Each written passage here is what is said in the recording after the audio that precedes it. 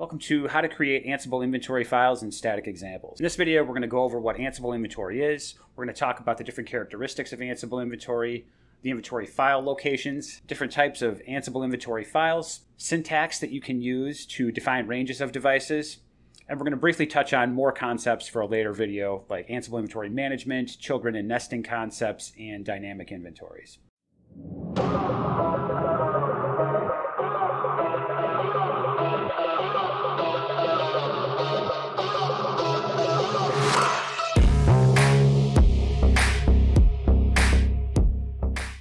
All right, so just briefly, what is Ansible inventory? The definition is that it defines a collection of hosts managed by Ansible. And really it's how we organize and separate our hosts that Ansible is going to be interacting with.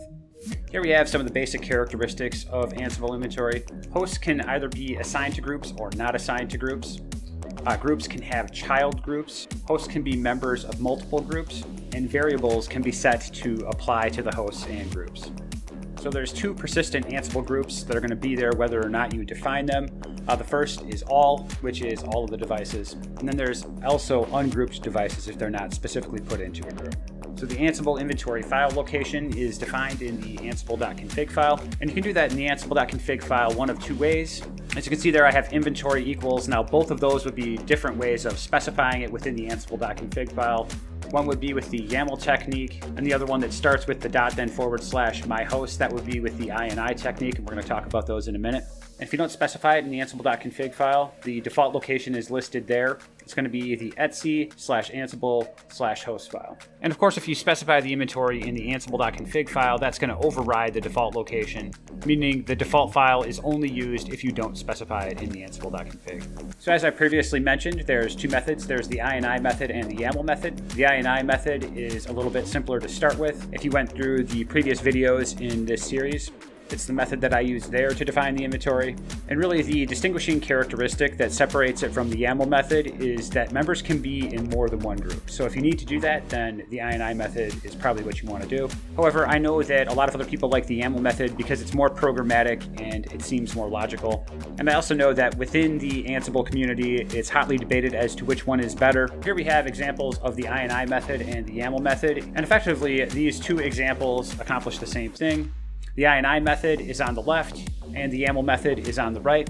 Each of them have two groups of devices, USA and Canada.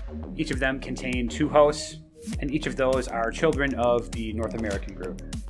And also just to note, these are both examples of static inventory files, which means that they're manually defined rather than dynamically defined. And here we have a couple of examples of how to define ranges of inventory. And so you can see this list of 4 devices is equivalent to where we have just this one here using the brackets and the colon to specify 1 through 4. And then I have another example down here at the bottom of where we are again using the brackets and the colon to effectively summarize an entire subnet. If we were going to be defining our devices by IP address, any device that had an IP address in that subnet would be considered in that group. So that concludes this video. In this video, we went over what Ansible is, some of the characteristics of Ansible inventory, the inventory file location, the IMI and YAML static methods, and then we gave some examples. And I'm going to be doing more videos on inventory. We're going to talk a little bit more about inventory management techniques, more nesting and grouping, how to verify inventory, how to list out all your inventory. And then I'm going to do more on dynamic inventory and give some examples of that as well. And for those of you that are just starting out and you haven't seen my other videos, this video is actually a part of a larger series. And the first video is I take you through how to get started automating with Ansible quickly. I show you how to get everything installed and get up and automating. And so if you haven't done that yet, you should go check it out. And if you found this helpful, please consider liking and subscribing, and I'll see you in the next one.